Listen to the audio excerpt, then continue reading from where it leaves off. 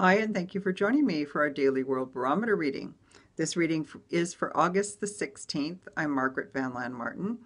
Love working with my clients, love to work with you directly. Summertime is a good time to remove habits that aren't serving you anymore. You could come in and do a habit removal dowsing with me, 530-520-1900. Let's look at world energy. Let's see what's happening out there around us today. This is the Queen of Swords Day, and we're looking at being lonely. We're getting this quite regularly, and it's because we're so overwhelmed that sometimes we just pull back and go hide somewhere. And then, of course, we're lonely because we're not interacting with anybody. And then add on to that a Venus retrograde so that we're mad at everybody. And boy, is this going to be a miserable day.